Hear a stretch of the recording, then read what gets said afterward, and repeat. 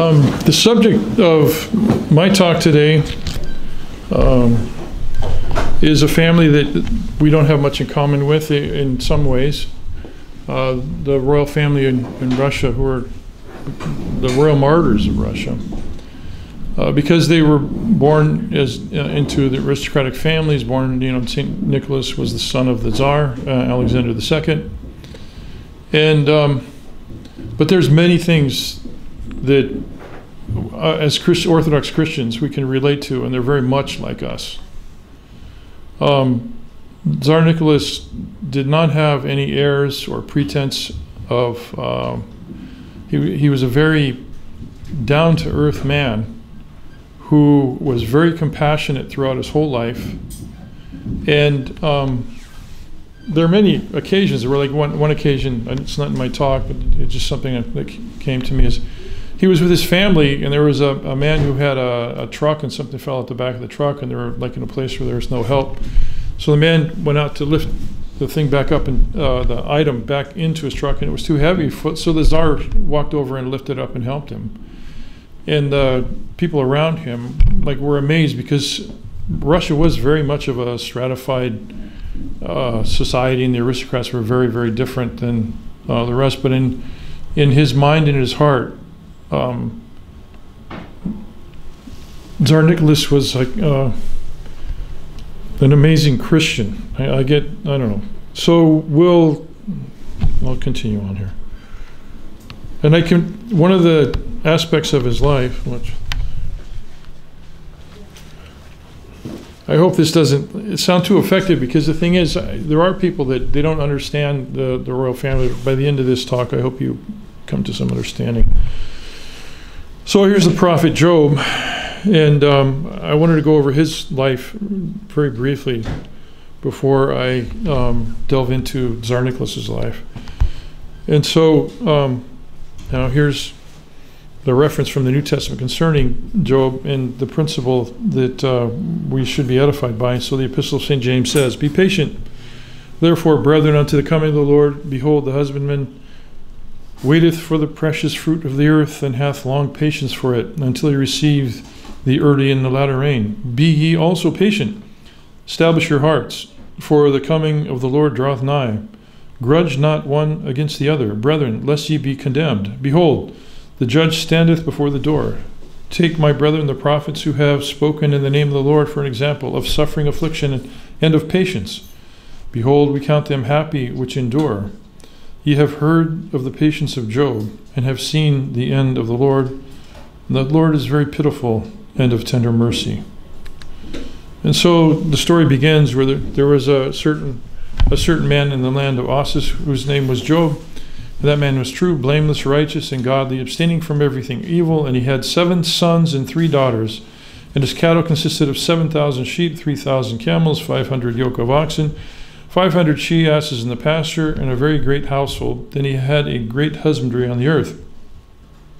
And it mentions about how careful he was, even though he was a rich man. He said, "And his sons, visiting one another, prepared a banquet every day, taking with them also their sisters to eat and drink with them. And when the days of the banquet were completed, Job sent and purified them, having risen up in the morning, and offered sacrifices for them according to their number, and 1 calf for a sin offering for their souls. For Job said, Lest peradventure my sons have thought evil in their minds against God. Thus then Job did continually." So this is an amazing example for parents, where he was very much concerned about the thoughts and intentions of his children, and he prayed constantly for them, and he made sacrifices for them according to the Old Testament understanding. And so he was just an amazing, lofty example of a man in the married life. "And it came to pass on a day that, behold, the angels of the Lord came to stand before the Lord, and the devil came with him. And the Lord said to the devil, Whence art thou come? And the devil answered the Lord and said, I am come from compassing the earth, and walking up and down the world. And the Lord said to him, Hast thou diligently considered my servant Job, that there is none like him on the earth, a man blameless and true, godly, abstaining from everything evil. Then the devil answered and said before the Lord, Does Job worship the Lord for nothing? Hast thou not made a hedge about him, and about his household, and all his possessions round about? And hast thou not blessed the works of his hands, and multiplied his cattle upon the land? Put forth thy hand and touch all that he has. Verily he will bless thee to thy face, which is sort of like he will curse thee. Then the Lord said to the devil, Behold, I give unto thine hand all that he has, but touch not himself. So the devil went forth out from the presence of the Lord. Whoops. And so it came to pass on a certain day that Job's sons and daughters were drinking wine in the house of their elder brother. And behold, there came a messenger to Job and said to him, the yokes of oxen were plowing and the she-asses were feeding near them. And the spoilers came and took them for a prey, and slew the servants with the sword. And I, having escaped alone, am come to tell thee. While he was yet speaking, there came another messenger, and said to Job, Fire hath fallen from heaven, and burnt up the sheep, and devoured the shepherds likewise. And having escaped alone, I am come to tell thee. While he was yet speaking, there came another messenger, and said to Job, The horsemen formed 3 companies against us, and surrounded the camels, and took them for a prey, and slew the servants with the sword. And I only escaped, and am come to tell thee. While he was yet speaking, another messenger comes and says to Job, While thy sons and thy daughters were eating and drinking with their elder brother, suddenly a great wind came on from the desert, and caught the 4 corners of the house, and the house fell upon thy children, and they are dead. And I have escaped alone, and am come to tell thee. So Job arose, and rent his garments, and shaved the hair of his head, and fell on the earth, and worshipped, and said, I myself came forth naked from my mother's womb, and naked shall I return thither. The Lord gave, and the Lord hath taken away. As it seemed good to the Lord, so hath it come to pass. Blessed be the name of the Lord. In all these events that befell him, Job sinned not at all before the Lord, and did not impute folly to God. And so we have the worst possible things happen to Job, where he loses not only his possessions, but he loses his children. And he saw all things as gifts from God, blessings from God. His children were from God, and God took them away. And he, in his very amazing and deep faith, he just trusted in God. And this is before the clear doctrine of our Lord's resurrection, where they had a concept of being united with God in the next life. But Job had just an incredible faith. And the devil answered and said to the Lord, okay, so actually I skipped a part where the devil went and our Lord said to him, you see how Job was faithful? And so then the devil answered and said, skin for skin, all that a man has, will he give ransom for his life? Nay, put forth thy hand and touch his bones and his flesh. Verily he will bless thee to thy face. And the Lord said to the devil, behold, I deliver him up to thee, only save his life. So the devil went out from the Lord and smote Job with sore boils from his feet to his head. And he took a potsherd to scrape away the discharge, and sat upon a dunghill outside the city. When much time had passed, his wife said to him, how long wilt thou hold out, saying, behold, I wait yet a little while, expecting the hope of my deliverance? For behold, thy memorial is abolished from the earth, even thy sons and daughters, the pangs and pains of my womb, which I bore in vain with sorrow. And thou thyself sittest down to spend nights in the open air among the corruption of worms. And I am a wanderer and a servant, from place to place and house to house, waiting for the setting of the sun, that I may rest from my labors and my pangs which now beset me. But say some word against the Lord and die. And so she was possessed of a demonic thought where they would separate herself and Job. But he replied, we all know, but Job looked on her and said to her, thou hast spoken like one of the foolish women. If we have received good things of the hand of the Lord, shall we not endure evil things? And all these things that happened to him, Job sinned not with his lips before God. And so there's a icon from a manuscript of of Job and his affliction and his wife, and then his friends. And so, Job endured. His friends, as we know, accused him of some secret sin which he could not, he couldn't find the sin within himself. And so he searched and searched, and so then he would defend himself. And at one point he became a little, he was worn down. And he asked, God, why is he afflicting him? Like, he accepted it, but he couldn't see any sin. And there was a fourth man that comes in around chapter 30 something.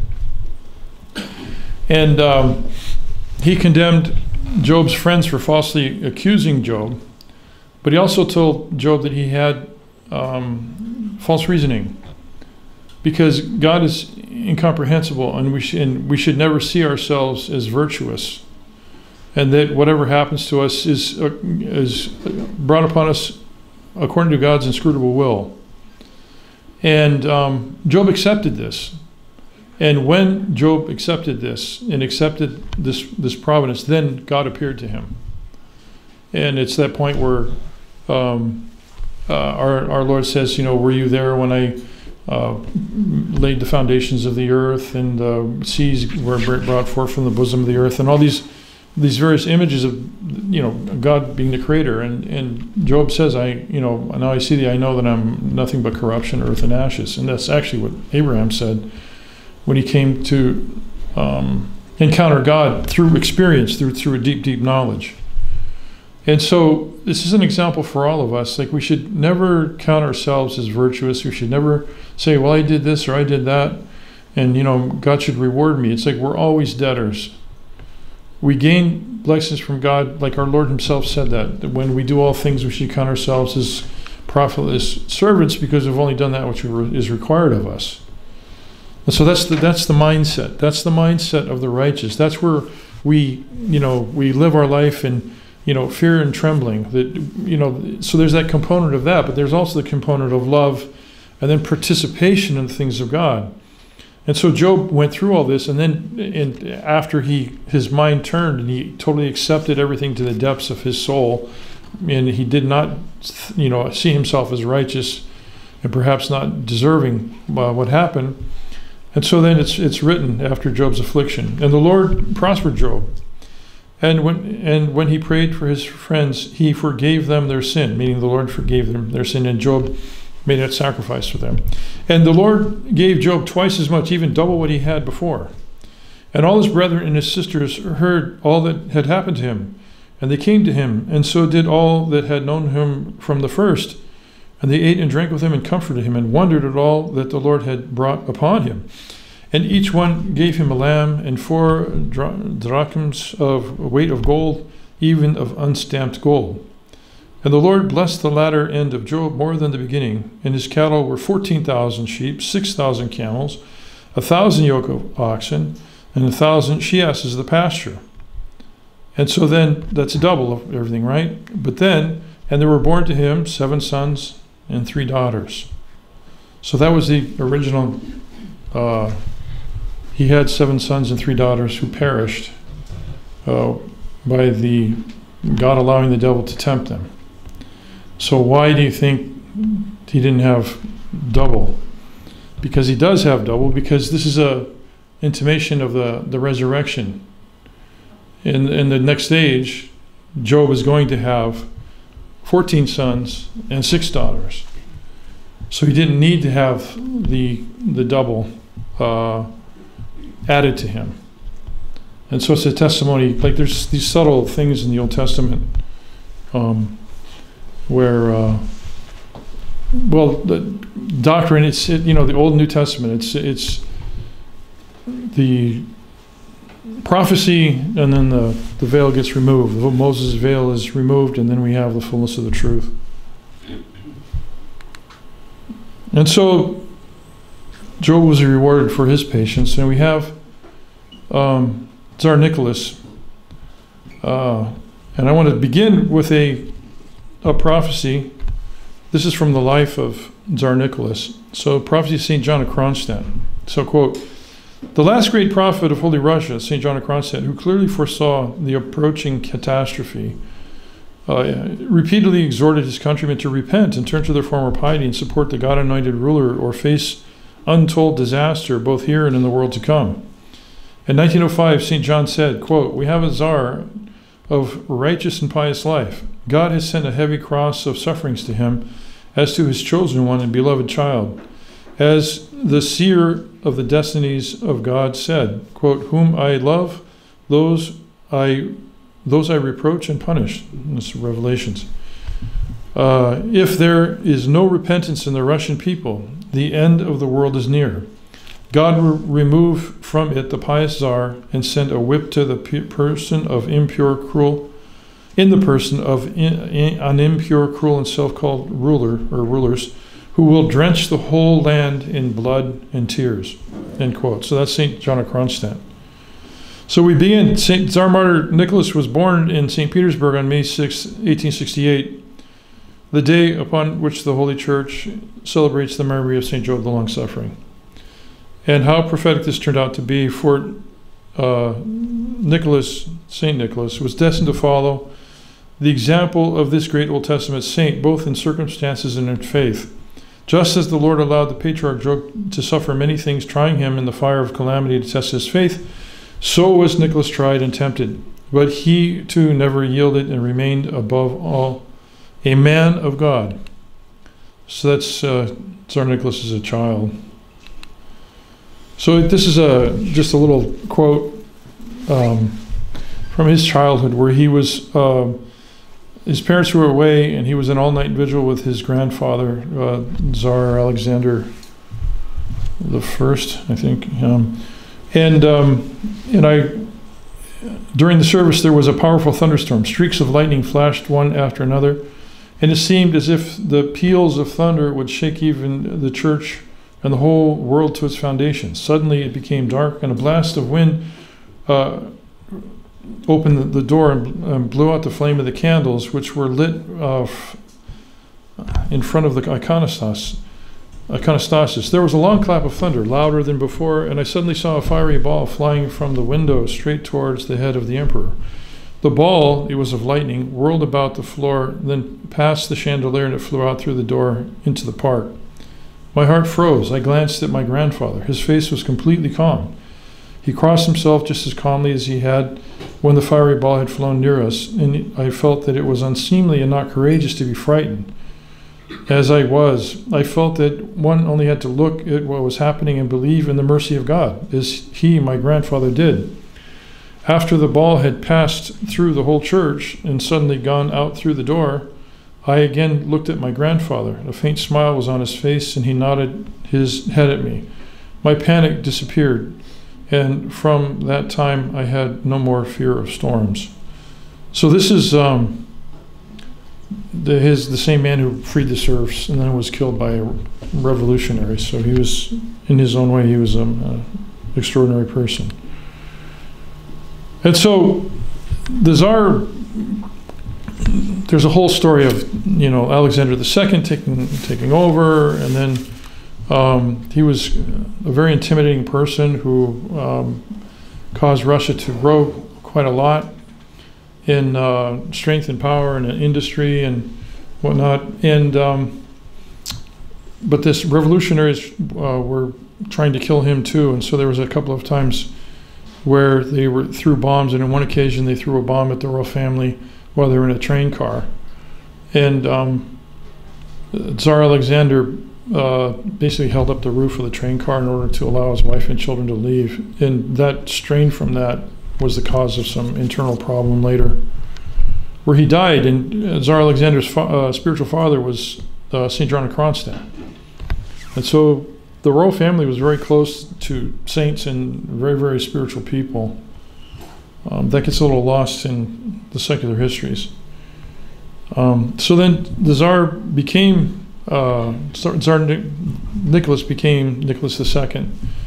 And under his guidance, the church reached its fullest development and power. The number of churches increased by more than 10,000. There were 57,000 churches by the end of the period. The number of monasteries increased by 250, bringing the total up to 1,025. Ancient churches were renovated. The emperor himself took part in laying the cornerstones and the consecration of many churches. He visited churches and monasteries in all parts of the country, venerating their saints. The emperor stressed the importance of educating the peasant children within the framework of the church, the parish, and as a result, the number of parish schools grew to 37,000. And so then there's a list of various publications that came forth from his influence and guidance. And it's important to note that our parish that's in Pennsylvania, St. Peter and Paul, Tsar Nicholas actually donated money for that.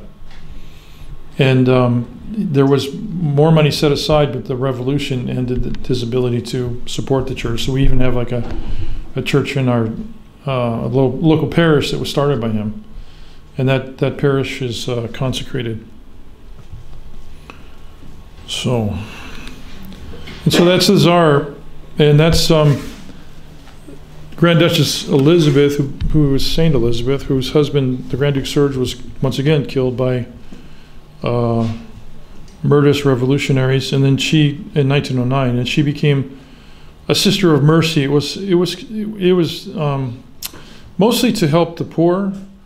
They had their prayer rule. It wasn't exactly the way Orthodox monasticism was, some new thing. And like once she had done this for a while, she wanted to become a nun. But the nurses would wear garb similar to what you see St. Elizabeth wearing there, but it was like white, and she had her own sort of version.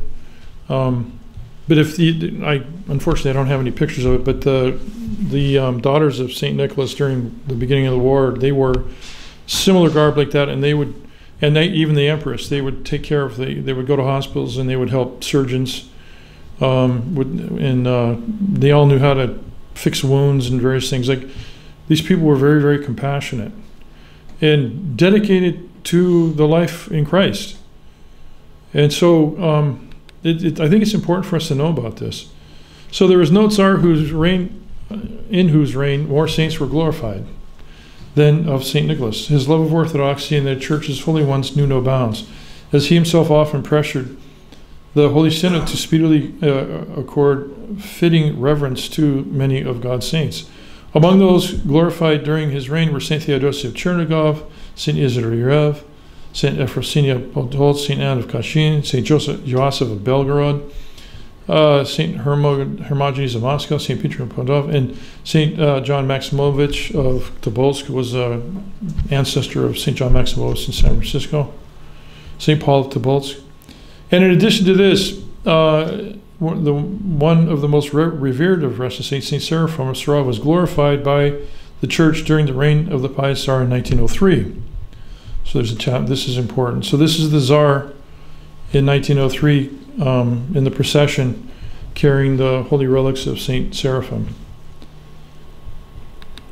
And so at the time, Nicholas was made aware of the future apostasy and downfall of the Russian nation and church through a prophetic letter written by St. Seraphim himself. The saint had, shortly before his death in 1833, written this letter, sealed it with 5 wax seals, and addressed it to the Tsar in whose reign I shall be glorified, end quote. He then gave it to Elena Motovilov, the young wife of N.I. Motovilov, who is now well known for recording his conversation with St. Seraphim about the acquisition of the Holy Spirit. And if you haven't read that, ask me to send it to you. It's amazing.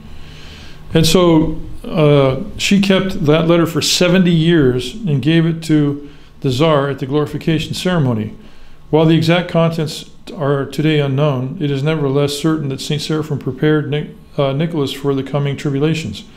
Furthermore, on the return trip from Sarov, the royal family visited St. Seraphim's Divyevo convent, where Blessed Pasha, Padaskeva, the fool for Christ's sake, spoke to them several hours, and it is said that she foretold to them their own martyrdom, as well as that of Holy Russia. It is said the Empress was near to fainting and said, "I don't believe you, it cannot be." Now this is 1 year before the birth of the heir to the throne, so it's 1903, and they very much wanted an heir, so Blessed Pasha got up from her bed with a piece of red material and said, "This is for some little trousers for your son." and when he is born you will believe what I have been telling you." And so they left her cell, pale and shaken, but resolute.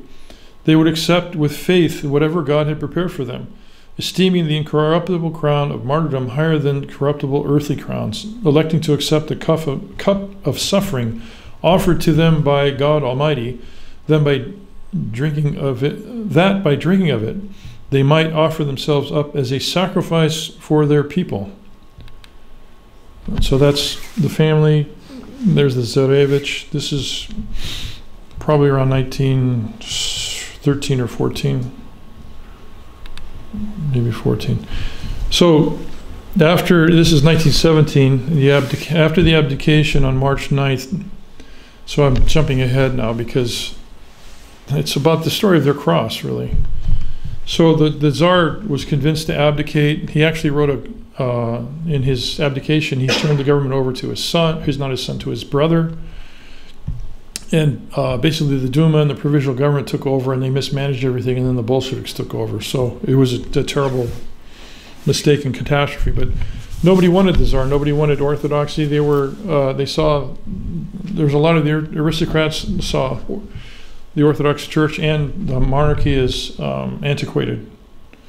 And they were infected by certain levels of, I guess, revolutionary ideas. And so after the abdication on March 9, the Tsar arrived back in Tsarskoye Selo, where his family were all under the house arrest like common criminals. And he found all of his children ill. Alexis, Olga, and Maria had the measles and were bedridden with high fevers. Tatiana and Anastasia both had painful ear abscesses. Again, the image of Job overshadowed him. All had been taken from him except his dear ones and his indomitable faith. He did not curse his fate, accepting all as the will of God, and did not even murmur against his captors, who treated him with disrespect and even contempt. What greater example could the Russian people have asked for, or what nobler man could have led them as their king? Thus Christ's lament over the chosen people was fulfilled in Holy Russia as well. Quote, "How often would I have gathered thy children together, even as a hen gathereth her chickens under her wings, and yet you would not. Behold, your house is left unto you desolate." And so when they were at Tsarskoye Selo, that was their home before, so then they just moved some men to guard them. And so there were still the court photographer, there were still people around who refused to leave. So this is a picture of them in captivity in their home in Tsarskoye Selo. And so they were, just taking care of all the manual work themselves. Not only the Tsar, but the whole of his blessed family met their fate with truly Christian patience. Thus, on March 13, 1917, the Tsarevich Alexis wrote his sister Anastasia, "I will pray fervently for you, Maria. With God, everything will pass. Be patient and pray." And again, and shortly after the abdication, the Empress wrote, quote, "Our sufferings are nothing. Look at the sufferings of the Savior, how he suffered for us. If this is necessary for us, we are ready to sacrifice our lives and everything," end quote. And again, quote, "I love my country with all its faults. It grows dearer and dearer to me. I feel old, oh so old, but I am still the mother of this country, and I suffer its pains and as my own child's pains. And I love it in spite of all its sins and its horrors. Since God sent us such trials, evidently he thinks that we are sufficiently prepared for it. It is a sort of examination. One can find in everything something good and useful. Whatever sufferings we go through, let it be. He will give us strength and patience and will not leave us. He is merciful. It is only necessary to bow to his will without murmur and wait. There on the other side, he is preparing for all who love him indescribable joy." So there's a picture, once again, in Tsarskoye Selo, where they're doing basically gardening. And there's the Tsar with some soldiers who are guarding him. But then things changed. The royal family left Tsarskoye Selo on July 31st. And on August 6th, they arrived at Tobolsk on the ship Rus. As the provisional government began to collapse amidst Bolshevik ravings, many Russians everywhere behaved as though in a trance against their better instincts, or even worse, as though possessed. The Tsar and his family remained in Tobolsk until the following April, taking comfort only in prayer and each other.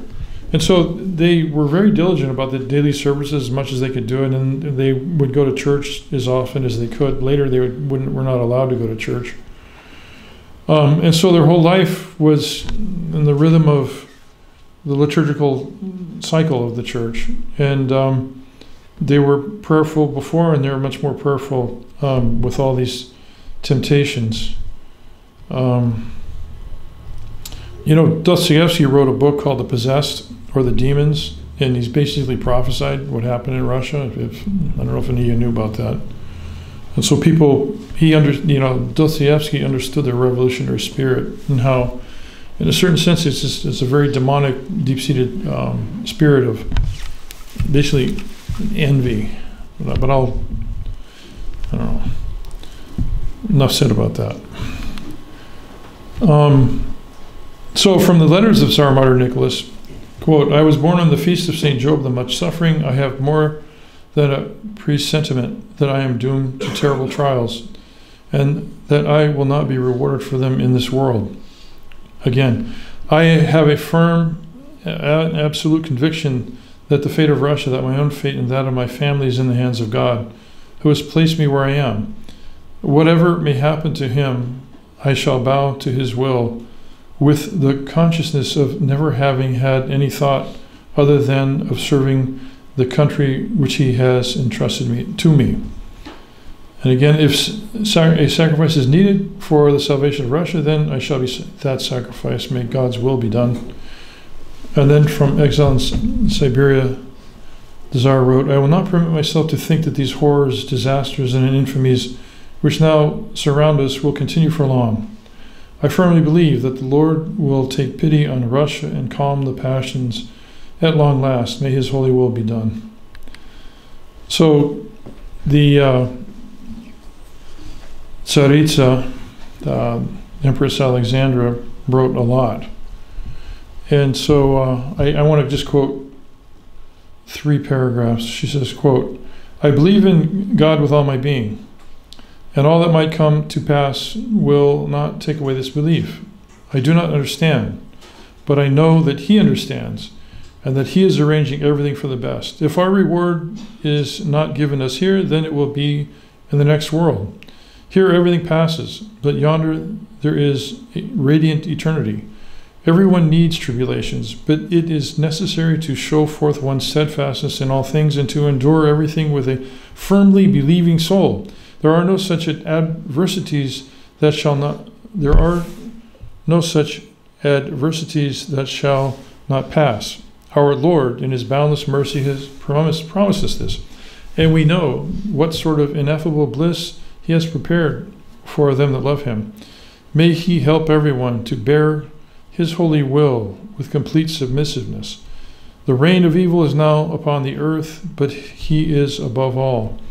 He is able to turn everything to the better. He whose conscience is clear more easily endures slander and injustices." And now it's quoting this one. "How is one to live if there is no hope? One must be stout-hearted, and then God will grant peace of soul. It is painful, vexing, offensive, shameful. One is suffering. Everything aches and is pierced through. Yet in one's soul there is tranquility, a calm faith, and a love for God, who will not forsake his own, and who will hearken unto the prayers of the zealous, and have mercy and save. One must first of all find peace and tranquility within oneself. Then it will be possible to live everywhere in freedom, in bonds. It might be difficult or terrible, but one's soul must remain unshaken, strong, deep, firm as a wall." And then I have the last quote from her. "The Lord God knows why it was necessary to send such trials. He will give everyone who turns to him with faith the strength to endure everything. And yonder there will be a reward for everything. There everything will be clear and intelligible to us. Only one must direct one's gaze forward with courage. He is not without mercy, and when it seems that there is no salvation, then he will appear in his glory. One senses the light behind the clouds. One knows that the sun is there, and that it will shine on us. One must be patient yet a little longer, and not murmur, and accept everything from his hands, only praying to be given strength, and not to grow weak in faith and hope. After all, he sent his own Son to suffer for our salvation. Thus the entire land is suffering and will be saved on account of his inexhaustible love towards us sinful mortals. Everything seems horrible, and so it is, but this is for the purification of our sinful way of life. My soul is at peace. One senses the nearness of God. And so there's a lot of secular writers or historians that say, oh, it's controversial that the royal martyrs are considered saints. All you have to do is read their writings. I don't have any direct quotes, but I don't know if any of you are familiar with the letters of St. John Chrysostom to the Deaconess Olympias. The Empress Alexandra would write whole passages and letters to her friends in order to encourage them, and it was all they were trained by the fathers. They lived the life of the church. I said in the beginning, there's many ways that we can't relate to how they lived because they were the emperor and empress of the largest empire. There were 7 time zones on one landmass. It was unbelievably rich in resources, but all that was taken away, and so then those letters give us a window into who they really were. Those letters give us an understanding about how they embraced the teachings of the church, and how Tsar Nicholas was helped in many ways by many spiritual men, and just the circumstances of his life. And he accepted this idea that he was the embodiment of Job in the latter times. So it's a very striking and very clear witness to the sanctity that they eventually attained to, where they were able to forgive their enemies, and then they were martyred. So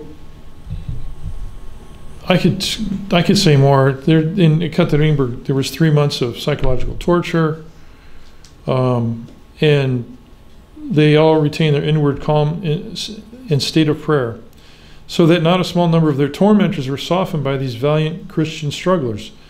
As Pierre Guillard, the French tutor of the Tsarevich Alexis, recalled, the courage of the prisoners was sustained in a remarkable way by religion. They had kept that wonderful faith which in Tobolsk had been the admiration of their entourage, and in which had given them such strength, such serenity in suffering. They were already almost entirely detached from this world. The Tsaritsa and the Grand Duchesses could often be heard singing religious airs which affected their guards in spite of themselves. Gradually, these guards were humanized by contact with the prisoners. They were astonished at their simplicity, attracted by their gentleness, subdued by their serene dignity, and soon found themselves dominated by those whom they thought they held in their power. The drunken Evdiev found himself disarmed by such greatness of soul that he grew conscious of his own infamy. The early ferocity of these men was succeeded by profound piety. So this is an example of how in the early church, Christian long-suffering and love converted the pagan world. So perhaps some of these men were converted. And so when this would happen, the inhuman Bolsheviks would replace the guards who had been so touched with crueler and more animalistic ones. And so,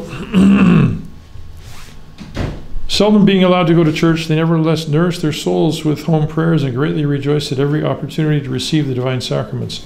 3 days before their martyrdom, in the very house in which they were imprisoned, there took place the last church service of their suffering lives, as the officiating priest, Father John Storozhev, related. It appeared to me that the emperor and all his daughters too were very tired. During such a service, it is customary to read a prayer for the deceased. For some reasons, the deacon began to sing it, and I joined him. And as soon as we started to sing, we heard the imperial family behind us drop to their knees, as it is done during funeral services. Thus they prepared themselves without suspecting it for their own death, and accepting the funeral viaticum. Contrary to their custom, none of the family sang during the service, and upon leaving the house, the clergyman expressed the opinion that they appeared different, as if something had happened to them. The Tsaritsa used to say, "We are one," and this, alas, is so rare today. We are tightly united together, a small, tightly knit family. Inseparable in life, they were so now to remain unseparated in death. After midnight on July 4, 17, the entire family with their doctor and 2 faithful servants were brought to the basement of the house of their confinement under the pretext of moving them once again. There they were brutally and mercilessly murdered, the children as well as the adults, under the cover of darkness. For, quote, "men loved darkness rather than the light, because their deeds were evil," end quote. The Tsar was shot as he stood forward to defend his family. Tsaritsa Alexander was able to make the sign of the cross before she too fell. The first bullets did not bring death to the youngest ones, as they were savagely clubbed and bayoneted and shot at point-blank range. And so, to quote St. John of Kronstadt, he said that Russia without the Tsar would no longer even bear the name of Russia and would be a stinking corpse. And so it proved to be, the world of Bolshevism. And so we venerate them. They're modern people in our time, people who would have been tempted by material things much more than we because they had more material things. And yet, because they were in close contact with saints, and I mentioned St. John of Kronstadt, and there are others, they were drawn to the piety of the church, and they were an anomaly amongst the aristocrats. And so they shone forth, and I think they're just a really shining example for us. And so I conclude my talk